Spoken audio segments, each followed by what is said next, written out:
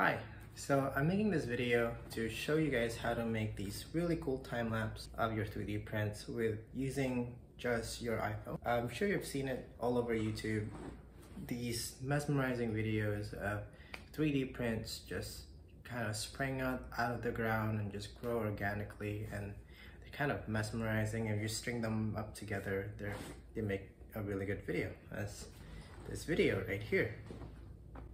So I looked up how you would do that, and the solutions that people propose are they require a switch that the print head would go to per layer, and so it would, every time it makes a layer, it hits the shutter button and it takes a picture, and at the end of the day you have a lot of pictures, and you use a movie editor to string those together into a time lapse. Which is a great solution. The problem is that you require a DSLR, which are quite expensive. So I looked for other solutions. Now, there's also this thing called Octolapse, which you can use Raspberry Pi cameras to do it. The problem with that is that they're not as high quality. They don't have as much resolution. And so I try to look for a solution that would, one, it doesn't require a DSLR because I don't want to invest on a DSLR.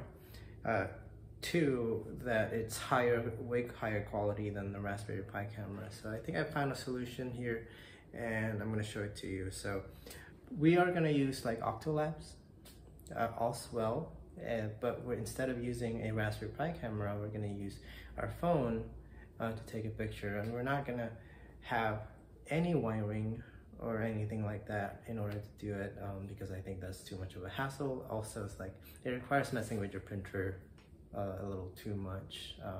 And I think you could just do it with your phone, and it's a lot easier and a lot easier to set up. Also, it's a much more repeatable solution because you just open up your app that you need, as you'll see in a minute, open up the app on the iPhone, and then start doing it with the Octolapse, assuming that you have Octolapse installed. So let's get started, and I'll show you how to do it. Let's go over to my computer and let's go to the Octolapse settings, and let's go over what app you need in order to do this. All right. Now go ahead and download this app on your iOS mobile device. You're gonna need this to take snapshots of your 3D printer. So here's our Octolapse here. Now, if you don't know what Octoprint is and Octolapse, there's plenty of tutorials on YouTube on how to install those. So before going in further into this tutorial, go ahead and install those first if you don't already have it. But as for people who do already have this Octoprint and Octolapse, you can just continue on. So we're just gonna add a new camera profile here. Go ahead and add a profile. Name it whatever you want. I'm going to name mine iPhone camera. I already have one, but I'm going to do it again for you guys. You got to open up your iPhone app, the network Camera Snapshot, and paste that URL that you see along with an port of 80. Remove this and we'll put in take snapshot here. This is the most important part of this setup. And this part doesn't really matter that much. We'll just copy it over and put a live there.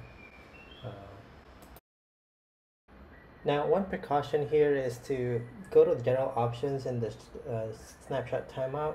Increase that a little bit to give the iPhone more time to take the 4K snapshot.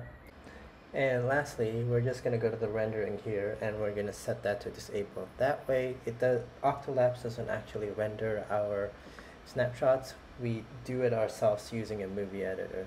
This increases the quality because the Octolapse rendering system will lower your quality, so you don't want that. And that's it. So just go ahead and print something like you would normally do and let the camera take snapshots. Once it's done, you'll see it in videos image, save snapshots. You'll see a big zip file here, and you can download it. Once you download it, you will see something like